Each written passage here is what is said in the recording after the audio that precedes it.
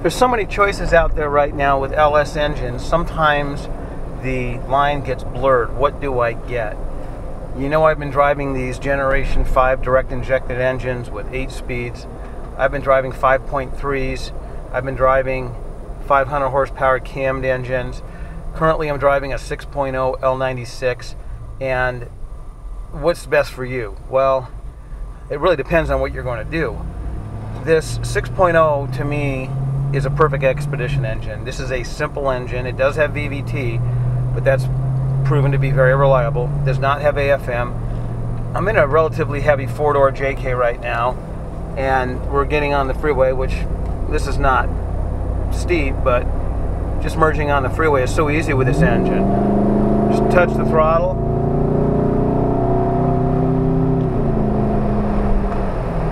and we're at freeway speed.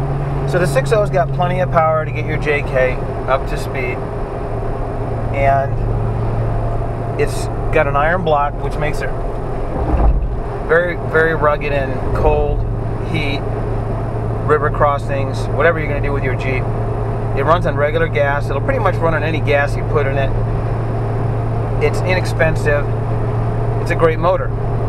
We really haven't had a substitute for the 6.0 for quite some time, but now we do have the Gen 5 5.3, which performs similar in my opinion. The 6.0 still has a little more torque, but overall the 5.3 Gen 5 with all of its technology has probably more usable horsepower and torque. So this 6.0 in my opinion is for the guy who's going to do expedition, who's got a relatively heavy JK that's got to go into the middle of nowhere. I don't believe this engine's going to get the same mileage as the Gen 5 motors, so if that's a consideration, you may consider the Gen 5 engine. Really the difference is the Gen 5 engines are all about technology, direct injection, continuous variable valve timing, air fuel management, lots of parts moving inside. As long as all those parts are reliable, you're good. And I'm sure GM is going to make it reliable. But if you want to throw back to the simpler times, this LS L96 is an excellent engine. And there's some overlap, meaning if you were to get this engine or a 5.3 Gen 5, you're going to be happy with either one. I have had some customers disappointed with the 5.3. They'll get a swap down with 33-inch tires and they'll go to 40s and add 500 pounds of armor to their rig, and then the 5.3 is not enough. This 6.0 is not going to suffer from that as much. So there is some overlap as far as engine choices go. If the 5.3 isn't enough, you can go to a 6.0, but it really depends on what you're going to do. If you're in Florida at sea level, no mountains around you, the 5.3 is going to be fine, even with a JK on 35s. But if you take that same JK, drive it to Moab, up 7,000-8,000 feet, climbs, and that 5.3 isn't going to be enough. It's going to be enough to get you there in style, but it's going to be downshifting and revving up. And the 6.0 is going to get better mileage. So then you want to go with the 6.0. The 6-liter is relatively inexpensive. You can pick these up for $2,000 with some miles on them, and they'll go 300,000 miles, so it's probably one of the best values out there. The Gen 5s are coming down, but they're not in that price category yet. Then we're talking about the 6.2s, the 400 plus horsepower engines. Now these engines will get the job done no matter what your JK is pretty much, but we're stepping the fuel up to premium. The Gen 5 6.2 does run on regular, the truck engine. The LT1 is recommended to run on premium. But in general, when we talk about the 6.2 Gen 4 motors, which is the L92, L9H, L94, they require premium gas, synthetic fuel. They will return good fuel economy if you drive them reasonably, or 6.2s. They're all basically the same engine. They're all aluminum, all VVT. The L92 did not have AFM or flex fuel. In 2009, they added flex fuel called the L9H. 2010 and up, they added AFM and called it the L94. They're all excellent engines. Those engines are over 400 horsepower. I've got an L9H in my Jeep. They will return mileage in the mid to upper teens if you drive rationally at the speed limit and don't keep your foot in it all the time. So the Gen 4 6.2s are excellent performance engines. You can think of them like LS3s with more torque on the bottom. Then we have the LS3, and I really think the LS3 for many years has been the engine of choice for performance in a JK.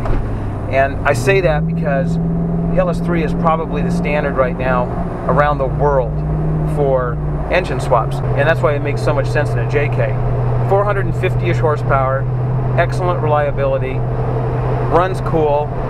It's just a great motor. So if we look at the LS3 and its simplicity, no VVT, no AFM, no flex fuel. Although there are versions of the LS3, like the L99, that do have those features, we're talking about the bare bones LS3, which is essentially a small block Chevy from 1955, upgraded to modern technology. And it really is amazing what the LS3 has achieved if you consider it's an overhead valve pushrod engine of ancient design, yet that motor still runs on par with a lot of the best of the European engines. The Gen 5s, of course, are running extremely clean, but what they're doing now is they're throwing in a whole new mix of technology to increase efficiency. Now, GM isn't rating them double-digit better. They're rating the 8-speed 3.5% better than the 6-speed. That is not a significant improvement. Now, I do think that the 8-speed with the proper gearing and driving techniques can outperform the 6-speed. I've actually been driving several 8-speeds, and I can see where it's going. I can see that by running 373s with 35s, you can enjoy that low RPM cruising and still have a heavy JK launch off the line. So that's where the 8-speed's going, and there's going to be an incremental improvement in mileage and efficiency. The engines themselves, they had to do something drastic. Well, when I say drastic, they really couldn't get much more out of the conventional V8 overhead valve design. So they went to direct injection. It's a well-known technology that's been around a long time. It also has well-known issues: carbon buildup, blow-by, the intake valve's not getting lubricated properly. But the advantage of the direct injection outweighs all that. And knowing General Motors, they've probably spent, and I know they've spent millions of hours on the direct injection heads, CAD design. The benefits are outweighing the downsides at this point, and as time goes on, it's just going to get better. The continuous variable valve timing, that's a technology that's been around for a while also. Actually, VVT has been around for a long time.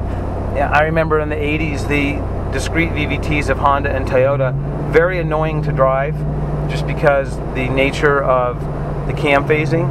But by the 2000s, it came time for GM to include continuous variable valve timing. Now, GM did make the choice of running one solid cam for intake and exhaust and phasing that cam. They did build test engines with independent intake and exhaust cams, cam and cam. This did a couple of things. It added a lot of parts to the engine. It increased the length of the engine because it had to run 2 timing chains, and they determined that the benefits of running that extra VVT on the exhaust cam just wasn't worth it. So they kept it simple. They kept a single cam. They made it continuous VVT, and the results are pretty amazing. What really amazes me about the Gen 5 engines is how responsive that throttle is in the low and mid range. Like right now I'm going up this little Red Rock Pass, and if I give it a little throttle, you see the transmission downshifted? I'm accelerating.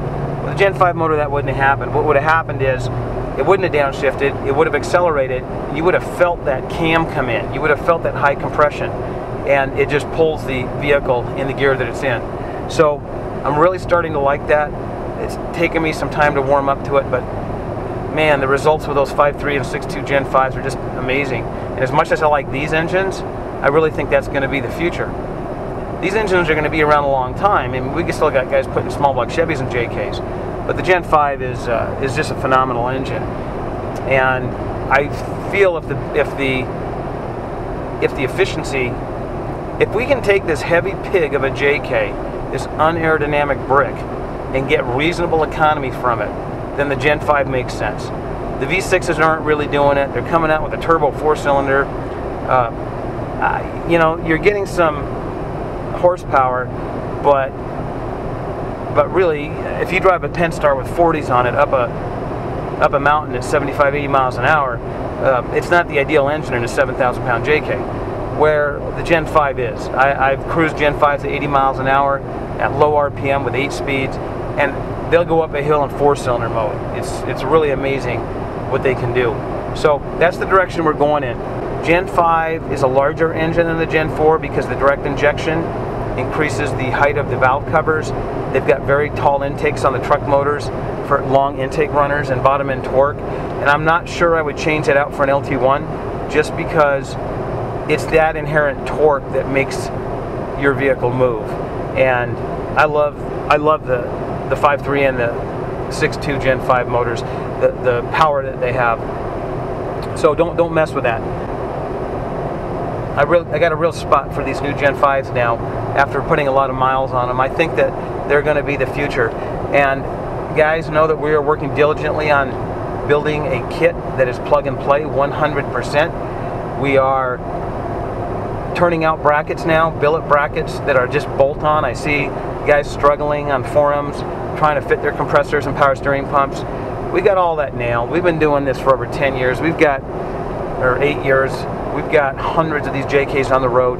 These billet brackets are just awesome. Put them up against your block, bang, bolt them on, you're done. Air conditioning lines are going to bolt on. You're not going to be futzing around with fabricating lines and hoses and clips. It's all been done.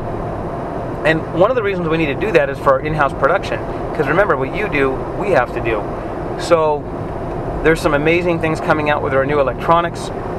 Our new harness is a GM harness right from GM. There is not a whole lot to be, I think there's 5 wires or 6 wires that need to be tapped into the vehicle in our Gen 4s, and even less in the Gen 5s. We're getting that down to 100% plug and play. As I mentioned earlier, we are doing some amazing things with the CAN right now. We've actually eliminated many of the modules in the vehicle, and we're just settling on what we need is 100% reliability. We need failure modes. We need redundancies. We need to make sure that that GM engine is going to run and get you out of a situation if everything fails. If all you have is the engine control module on the GM side and a fuel pump, that's all we need to get you home. And we need to make sure that that stays intact. My guys have literally eliminated several of the modules in the vehicle, which reduce the complexity but also reduce the functionality and the reliability. So we're getting there, and we're not gonna push the limits on that until it's ready. But you're gonna start seeing that technology come out. And when it does, essentially what we're gonna have is the best engine for a JK with excellent reliability and extremely easy installation. Along with the instructions we're gonna offer and the plug and play components. And what I mean by that is there's a lot of kits out there that you're going to buy the kit, and then it's going to be up to you to figure out, well, how am I going to get these power steering lines, or how am I going to get this air compressor on? We're not going to leave any of that up to you. It's all going to be done. And everything we can do to engineer factory components in is being done. Factory air conditioning lines, engine mounts, power steering lines, you name it. If it is supported by the dealer, we are going to try to support it. We're trying to reduce the number of bespoke items to just a handful. So we're going to have factory electronics, factory piping, hoses, factory engine mounts, starter. No fooling around with. There's no reason to make a swap that you cannot service in the future.